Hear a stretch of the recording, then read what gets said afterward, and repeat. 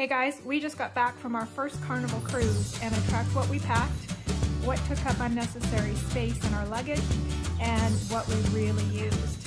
So let's take a look.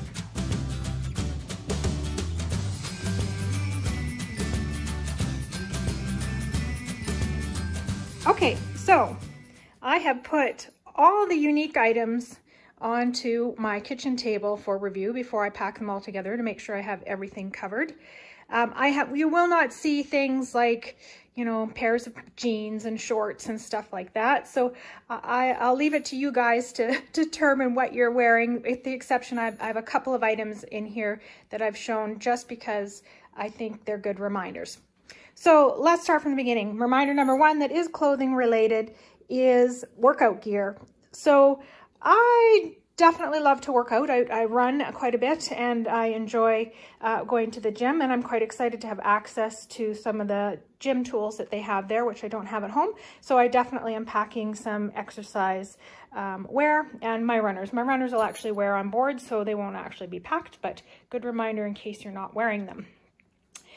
Next to it, you will see something shiny. This is actually an evening dress. I'm all about going big. You know, if we're going to have an evening out, I'm dressing up and I'm going to have a good time. So I do have a very fancy evening dress, and I actually have some moderate ones in case my level of guts die down when I actually get there. A poncho. So this is a Disney learnings. It's rained many times when I've been on trips to Disneyland, and they love to bring out their ponchos for sale, which are about $20. They're really expensive. I may be wrong on the actual price, but it is more expensive when they've got you already in the park and there's it's raining. So I've learned to pack a dollar store poncho and have it in case you need it. So the only place I'll probably need it, I'm guessing, is if you have a port day and it rains on the port day. I'd have it for that, but for the most part I'm actually not afraid of the rain, but it's good to have. Some Ziploc bags. These are actually extra large. I love how big they are, and therefore anything that we need, a wet bathing suit, some soggy socks, whatever, you name it, we've got it. That's a laundry bag in the corner. Got it from Dirt Cheap. It was $4. You probably could get it cheaper at Dollar General now that I think of it, but I didn't see one at Dollar General, so I ended up with one from Dirt Cheap. Okay, these are our drink materials, and actually I'm going to bring one more over into this shot. Okay, so this is my main drink cup. I drink out of this at home all the time, so I'm bringing it. This is for coffee. I'm a coffee person. I need 2 cups of coffee every morning or nobody wants to deal with me. And then water for the gym. So that's the only reason why I have quite so many cups. And the reason why I bring my own drink cup is because I understand that the cups are really small on the cruise ship. So I have a larger drink cup for myself. So I can fill up with, I typically actually don't drink much juice. I'll probably have my, use these drinks mixes in my water, but I have it in case I want it. And the straws, my travel agent actually mentioned that the straws on the Carnival cruise, they're moving away from plastic straws, and the straws that they do use aren't that great. So she highly recommended bringing your own straws, and she actually gave me those ones. So that was great. So over here we have some binoculars. I'm going to be on a cruise. If I have the chance to see some fish life or something swimming in the water, I definitely want to have my binoculars. These are bathing suits, so I'm sure lots of you are like, oh, I already knew to pack bathing suits. That's not a no-brainer, but the reason why I put it on the table is there's actually 2 there. If you have more than one, I would recommend packing both. Nothing's worse than putting on a soggy bathing suit, so if you have 2, it gives time for one bathing suit to dry so that you can wear the other one. And if you have a wrap or a cover-up material so that you can wear when you get out of the pool, if you're a little bit more modest and you like to cover up as much as possible like I do, then you have a wrap that you can bring with you. So this is our allowable wine and our allowable pop for one person. If there's 2 of you, which there is 2 of us, we are allowed to bring twice that. So we each have 1 bottle of wine and a 12-pack of pop. And that's my sun hat. So unfortunately I've had skin cancer a couple of times, so I have to avoid the sun as much as possible. So this is my big, kind of grungy looking, but in my big floppy sun hat. I wear it in the garden all the time, and it's really helped me a great deal from keeping the sun off my face. I'm not very good with sunscreen, although I do pack it, and I will be packing it for sure for this trip. So I tend to try and cover up as much as possible. And while we're over in that direction, let's take a look. We've got some swim gear. If you are doing a beach visit on your trip, definitely if you have your own swim gear, that's great, bring that. And that includes the water shoes as well, because I really don't like rocks on my feet. So these are some things I'm not entirely sure if I'm going to use. And if I do actually use them, I'll post a video to say yay or nay. But the first one is, these are clips. These are standard. Lots of YouTubers talk about using these clips, and lots say they actually use them, so that's why I bought in, and I've bought some clips to put on my chairs for my towels. We'll see if I do use them, but seems like they're pretty popular. This is a notepad, so I am an old-fashioned note writer, so I do very much like to take notes, and especially because I'd like to note down things like, is the Cheers package worth it? So we're not getting the Cheers package. We're going to pay for our drinks, and we're going to calculate each drink that we buy and what we pay, and see how it works out in the end to see if there's value in that Cheers package. My estimate is it probably works out to be about the same cost, about $300 I think is what it would cost for the two of us, but we're gonna mark it down. So anyways, a notepad. This guy here is a magnetic notepad, and again, magnets right there. These guys, again, a lot of YouTubers talk about the value of having magnets because the ship is metal, and just about every YouTuber who's got a packing list talks about that. So I'm going to try it out. Let's see if I use it. So let's stay over here. So the other things don't forget are sunglasses. It's an easy one for you guys to forget. Sometimes if you're traveling, they're stored in your purse. You don't bring your purse, you're bringing a travel bag instead, so don't forget your sunglasses. This is a particular lanyard. It's actually, I think it's a Disney one. And you literally put it around a bottle, and then you tighten it up, and then you can carry it on your side. I've actually really enjoyed this, so I put it on my water bottle, and then I can carry my water bottle separately where I go. And this is a waterproof cell phone case, but I may also use it for our cards or any, like the ship cards that we have to use, and anything important. Here's a questionable. I pack them for the sake of trying them. The little lights tea lights for inside your cabin. We're going to give that a go. And now I'm going to move over to the more medical kind of stuff. So we've got in here wet ones. These are kills bacteria. Oops, we're dropping stuff. And we have the suntan lotion. Well, it's not lotion for sunning, but it is actually sunscreen. And we have earphones, or earplugs, in the event that you get a hotel room or a room that is next to a noisy spot, which I really hope we don't, but if you, like, say you're near the elevators or something like that, you can put those in your ear and try and have a good sleep. Ibuprofen, I definitely get migraines, and ibuprofen tends to help quite a bit. The activated charcoal, I'm going to try and find the YouTuber I saw this on, because I actually thought it was a pretty good idea. But I've watched so many videos, I lose them after time. But this was one that another YouTuber had mentioned. And if I find her, I'll put the link on this page to give her credit, because I thought it was a good idea. So anyways, this activated charcoal, if you get sick, it can soak up some of the toxins in your stomach. I've never heard of it, never used it, but I'm going to give it a go in the event that you get an upset stomach. And this is ointment for chafing. So I find that when you go on vacation a lot, that sometimes you can get certain areas of your skin that rub against each other that hurt. So I definitely want to avoid that. We have allergy medication, swimmer's ear, some Band-Aids. Deep Woods Off is, I guess, for while we're on our port trip. I don't imagine we'll see any mosquitoes on the boat, but I do have a couple for the actual port day. These are the pretty standard cold and flu type medications, Pepto-Bismol, Dramamine, all these guys I'm sure you've heard about and seen on many other. So, but the Dramamine is the one that, you know, if you get seasickness, you'll want to have on hand. I've been on a few different ships, none of them cruise ships and none of them long-term. I've sailed from Victoria, BC to Vancouver numerous times, but that's an hour-long trip, and from California to Catalina Island, and actually had a pretty rough trip on that one and been okay, but I haven't done a 4-day cruise, so we'll see if that's ever needed. And baby powder, kind of a Tums, and I think that covers us. The only thing I haven't got and I want to add is an Oragel for, I have a tooth that's bothering me, and then some polysporin in the event that you get a cut. I didn't have that on hand, so I'll have to get that after. But that's our pretty comprehensive medical kit. And the last one, cold hard cash and our boarding passes and our passports. So we want to make sure that we have all that stuff together. I don't want to forget it at the last minute. It's all in one of those fancy, gigantic Ziploc bags, but we've got it all in one package ready to go.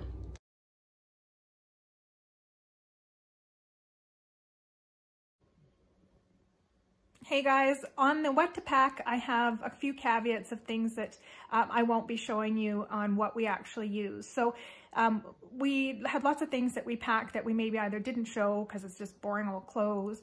I won't be talking about any of that. And I also won't be going over the medical kit, and I'll just tell you why here. But essentially the medical kit, no matter what, whether I used it or not, I was actually really happy to have it. The last thing on earth I want is on a 4-day cruise when you don't have access to your family doctor to be without some extra supplies. So although we didn't end up needing anything in our medical kit, I'd still highly recommend everybody having a pretty solid medical kit on hand. So, and the one thing I did use was ibuprofen. If you've seen my other videos, you will understand why. So here we go. Here's a look at the items that we did either use a lot or that really kind of took up a lot of unnecessary space. All right, we're going to go through the things that we found most useful first.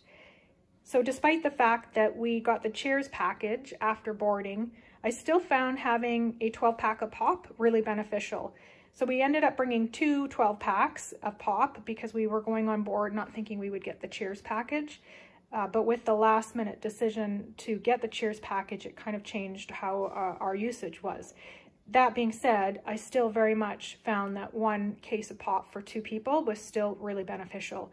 It was nice to have it in the little fridge in the room and have cold pop without having to go up a couple of floors to find a place that had pop to get. You know, it's still like ordering a drink at a restaurant. You wait for it and have to get it. So really nice, really convenient to have a case of pop on hand. Didn't need 2. 1 was sufficient for 2 people for 4 days, but glad to have it no matter what Cheers package or not. This is that fancy dancy laundry bag that we got from Dirt Cheap. Definitely used it. It was great to have. Stored our laundry or dirty laundry, kept it out of the way. They had hooks on the wall already, and we just hung it to that, and it held up just fine. So definitely would have a laundry bag. So I also used my sarong. I did not actually use it on the ship itself, but I did use it for a day at Mr. Sancho's. That's the only place that I actually found myself going swimming, so definitely found it useful there. Now, if you don't have a sarong, for those of you that don't know, a sarong is just really a piece of fabric that you can nicely wrap around you, usually wrapped around your waist. If you don't have a nice sarong, you can actually get them at the port in Mexico when you land. So it's awesome. Just go there, and they have beautiful colors, and I think they were about $8 to $10. So definitely get yourself one at port. These were nicely provided to us by our travel agent, and it was probably the single most used item on our entire trip. So these cards pretty much are your access to your programs. If you have a Cheers program, they are access to your funds. They are access to your room. They are also identification coming on and off the ship. So you pretty much have to have these with you at all times. In fact, you really do. So I found myself feeling, you know, somewhat naked without them because you needed them wherever you went. So the carrying case on them just made it so easy. Basically, anytime you got up, you put on your lanyard and off you went. So these were incredibly useful. So thank you very much, Missy, for those. I used those a great deal. I didn't show this in the first video, but I ended up using it a fair bit. Certainly not, you know, a huge amount, but I used it enough that I found it very worthwhile to have. But the selfie stick was fantastic for getting really good shots on the boat, or getting shots of the boat in behind you while you're at port. So I highly recommend having a selfie stick. If you have a newer iPhone though, make sure you get yourself a selfie stick that has the connector for your phone, because a lot of the selfie sticks, this one came from Amazon, they don't come with the right connection to your phone. So if you're buying one new because you don't have one and you're getting it off Amazon, check the connector on it. These guys are straws, also were gifted to us by our travel agent, and what a fantastic thing. We carried them with us as often as we could remember. I think that was the only challenge that we had, is that we often forgot them, but they were great to have. So Carnival will not be providing straws, did not provide any straws for any of the regular drinks. But with the slushy drinks, they do give you kind of, I think it was an edible straw that wasn't very good. So having these straws with you were excellent. We actually found ourselves going back to the room because we would forget to get them. We would go back to the room to get them so that we could have them with us for the rest of the day.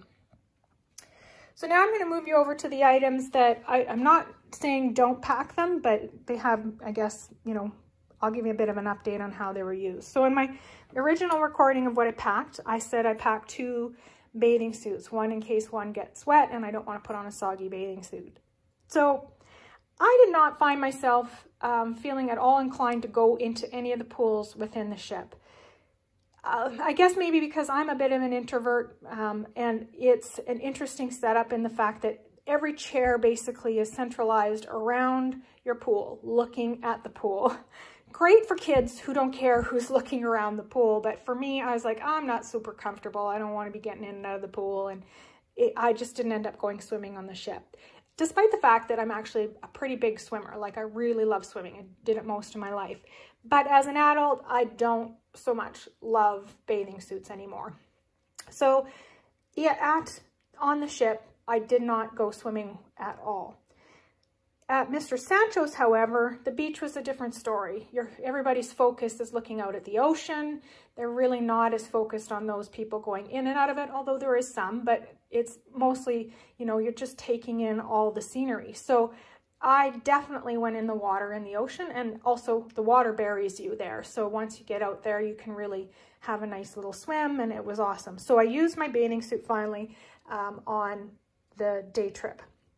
So two bathing suits wasn't necessary. If you are going and you don't care about, you know, swimming in those pools and you need 2 bathing suits, pack 2, but it didn't end up being useful for me.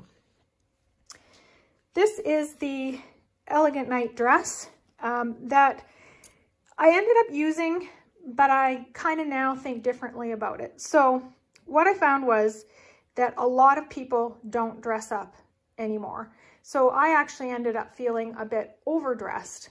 It's too bad. It's kind of a neat experience for everybody to get all dolled up, but I understand totally that it's about your own experience, and I don't want anybody to feel uncomfortable getting dressed up because that's not their thing. So totally get it. But it in the end would change how I would dress in the future. So one thing I will say is I really liked having this dress for the pictures that my husband and I took. It was really nice to have a really pretty picture in a fancy dress. But outside of that, I didn't enjoy wearing that dress for the entire night. So I actually couldn't wait to get back and put on some, you know, more toned down dress outfit, I guess, in a sense. So when you think about your Elegant Night, you might want to have 2 options, or just go with something more in the middle.